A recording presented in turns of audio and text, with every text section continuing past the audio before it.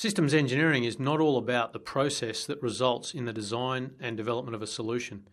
Systems engineers are also responsible for managing the process to ensure that it remains focused and delivers the expected outcomes without exposing parties to excessive risk. In this session, I'm going to look at some key systems engineering management issues and explain why they are important and what they achieve.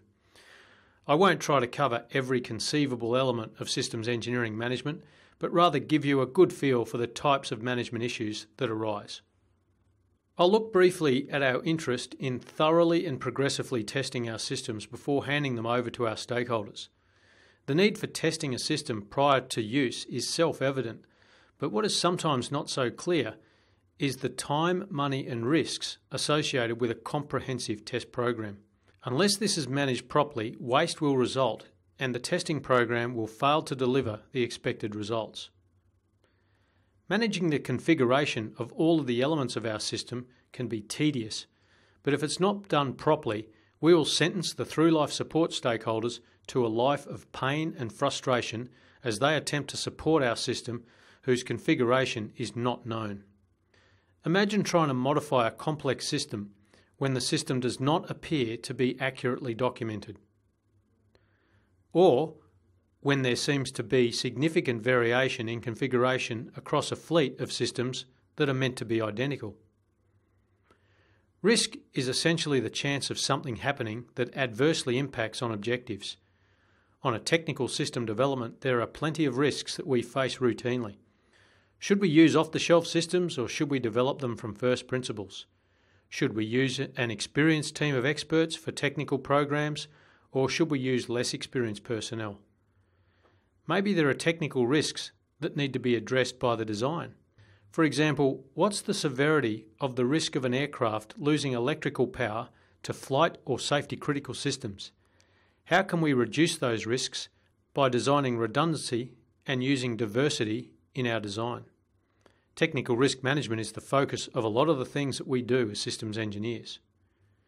Speaking of risk, it makes absolutely no sense to set and forget the design and development effort and only check on it when it's meant to be completed. Instead, we tend to look for periodic reviews of our actual progress compared to planned progress. This allows us to address issues, answer questions, clarify conflicts, consider design decisions, and record rationales at discrete and logical points in our process. It also supports the desire of systems engineers to address problems as soon as possible, not as late as possible. You will recall from an earlier module that addressing problems as soon as they arise is the most economically viable and time-effective approach. Another critical part of systems engineering management that is strangely often overlooked is the need for systems engineers to consider the unique situation in which they find themselves. The process we described in this MOOC is just one example of how a systems engineering process might be structured. The approach we presented is often called the waterfall approach because the whole system is developed in one pass, starting at the system level at the top and then cascading down to the subsystem level and then finishing with the component level, in that order. I've heard some people say that the waterfall approach is outdated, dangerous, and never works. In my view, this is just plain wrong. The waterfall approach can work, but it doesn't work all the time. It relies on a thorough and complete understanding of the problem and the desired solution. It assumes the accurate translation of all of that information into comprehensive system-level requirements. It works best when those requirements don't change very often. It assumes that technology is available and works best when that technology remains relatively stable over the course of the system development. It assumes that we have enough time and money to solve the entire problem in one pass. There's a lot of assumptions there, aren't there? Well, I've worked on projects where all of those assumptions were valid and in place. The waterfall approach was employed, and it was employed with great effect. So to say it's dangerous and never works is just not correct in my view. What I think those critics are probably saying is that it's not common to come across situations where all of those assumptions are in place. If any of those assumptions are not in place, systems engineers must think of alternative ways of executing the systems engineering process. Forcing a waterfall approach under unsatisfactory circumstances will expose the program to risk, such as cost and time overruns caused by potentially extensive rework, and the delivery of a system that's been based on invalid or out-of-date requirements. We're going to have a look at some alternatives to the waterfall approach in this session, but systems engineers must be capable of independent thought in this area and not just follow a process because that's how it's always been done. Once we've listed all of these things that we need to manage in systems engineering, it will come as no surprise to you that we've got some serious planning to do. We will certainly produce a governing plan out of all of this, but it's the planning process that's the valuable exercise. The plan is just the artifact that results from planning. The big thing to remember about planning is that it needs to be ongoing in order to keep up with the current situation. So let's now work our way through these areas and cover some of the major themes. Why do we test or evaluate things?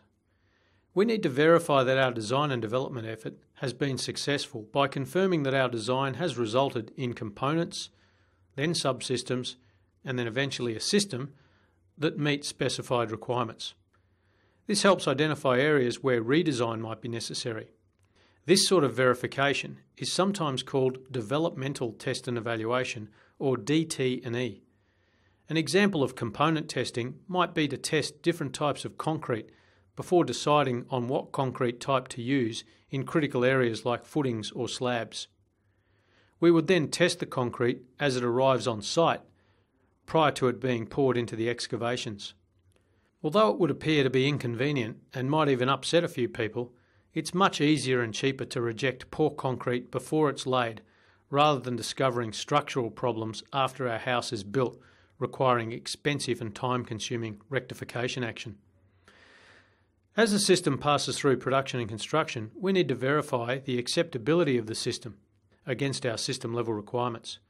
This sort of verification is often called acceptance test and evaluation, or AT&E, because the aim of this verification is to allow the customer to formally accept the system and the fact that it meets the system-level function and performance requirements. Acceptance testing will be a finite period of time and will involve both customer and contractor personnel. In our house example, it might be dominated by a period of just walking around the house and having the different key elements of the house ticked off. This would be a series of demonstrations, inspections, and tests, to use the terms we came across before. Once the system enters the utilisation stage, we continue to evaluate the system. Generally, this sort of evaluation aims to continually validate that the system is solving the problems that created the need in the first place. Naturally, this sort of exercise involves the system being employed in operational environments, being used by end users who are trained by our training system, supported by our support system, and so on. As we live in our house, there are bound to be things that we don't like about it. For example, we might find out something about our house that was not apparent during the acceptance testing that means that our house does not actually meet the specified requirements in certain areas. In this case, we would probably have some recourse against the contractor in the form of latent defects or warranty provisions in our contract. We would use these provisions to have the defect rectified. In other cases, there might just be things about the house that we would have done differently if we'd had our time again. These experiences may raise issues that result in modifications or upgrades to our system. Modifications and upgrades are an opportunity to reinvigorate systems engineering as far as the system goes, as upgrades may be considered to be a system in their own right. Validation occurs when we take steps to confirm that the system achieves the purpose or need that kicked the whole process off in the first place. As we go through the systems engineering process, we should always keep validation in mind. For example, when we think that the system requirement specification is good enough from a requirements perspective, we need to make sure that it is in fact going to result in a system that meets our stakeholder needs. This process continues down the requirements hierarchy. Naturally, when our system rolls out of the production and construction process and enters operational service, we will be able to confirm or validate that we've got it all right. At this point, we'll combine our system with our people, with our support environment, and so on. We will be using our training system. We'll be interacting with our external systems in an operational environment.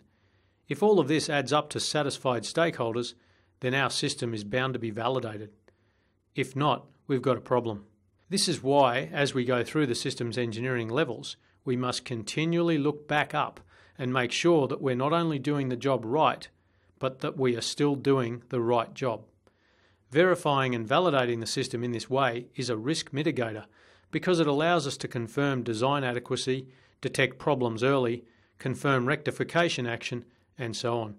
In other words, it helps protect us from ending up with a system that doesn't work the way it was intended to work. Leaving this sort of verification and validation exercise until right at the end of the production process is leaving things too late. Progressive evaluation is the key. We mentioned examples of verification methods in earlier modules. For example, we spoke about words like test, demonstration, inspection, and analyses to perform verification activities. Programs to adequately evaluate a system must be planned and managed. If they are not planned and managed, there will be serious ramifications, such as project cost and schedule blowouts and acceptance into service of poorly evaluated systems, simply because evaluation can take a serious amount of time and money. The sorts of things that need to be considered include specialised facilities and test equipment, personnel availability and training, approved evaluation procedures, availability of necessary external systems for the evaluation program, and so on. If these sorts of things are planned properly, we will not have to repeat evaluation unnecessarily either. This will also help save us time and money. The bottom line is that evaluation is a critical part of systems engineering, and it must be planned and managed right from the very earliest stages in the systems engineering lifecycle. In my experience, if this planning is not done, you'll be left with a couple of very undesirable choices to make, such as, do I blow the project cost and schedule to ensure that the system is adequately evaluated, or do I deliver a system on time and budget without thoroughly evaluating it? You'll have to admit that these aren't great choices to have to make, so avoid having to make them by planning the evaluation process and allowing for it in your cost and schedule estimates.